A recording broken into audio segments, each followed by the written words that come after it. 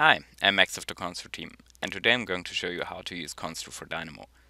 After installing Konstru for Dynamo from the package manager, you will find Konstru for Dynamo in the menu bar. It's called Konstru Dynamo.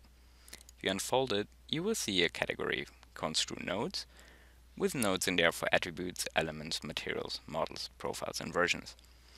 And there's one node called Select Model. Just place Select Model in your canvas. Now, this node has a button to select a model. If you click it, Konstru will open and lets you select a model. Now I'm going to select my first model here, it's called Floors, and click Select. Now if you check the output, you will see that this is just an element ID that we can use for further operations. Now go to the model section and say Download by ID. You can connect the ID from the Select Model component to the Download component.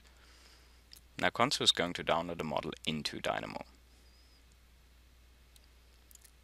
Now if I check the output, I see this is just the name of the model, and it basically contains our model. Now to extract data, you can use the Get Elements component. I'm going to place it on a canvas and collect my model to it. Now if you have a look at the output, you will see in here there are many elements, like levels, grids, floors, columns, and beams. You can already see how long those elements are and what section profiles they have, and also which material is applied to them. Now we still don't see anything on the canvas, so to actually see the model, we can just choose another component for elements that is called Get Geometry. If I place it on the canvas and just connect all the output of Get Elements to it, I will see a rendered model of my Konstru model in here. Now I'm going to zoom extends, and I will see this is my model, including all floors, columns, beams, and braces. There are also other options to get geometry from Konstru models.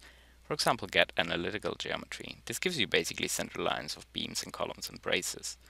If you connect this, and in this case just delete the Get Geometry component, you will see all the analytical lines in here in your canvas. You can use them to create beams or do other things, for example. Now if you want to query attributes, there's also Get Attributes component. You can simply connect any element to it and then check the output. Now those are directly like attribute objects. So if you go to the attribute category, you will find more nodes for Get Name and Get Value. And if I connect those to the attributes, I will see the names of those attributes. To get their values, you can also connect Get Value to it. Now you can see the values of those attributes in here. So this is how you query attributes and geometry. And you can also query, for example, profile sections. You go back to element. There's a component for Get Profile. If you connect to it and check the output, you will see that many elements don't have profiles, levels for example, or grid lines. But beams and columns have profiles, and here you see the name of those profiles. So this is basically how to query a model in Dynamo.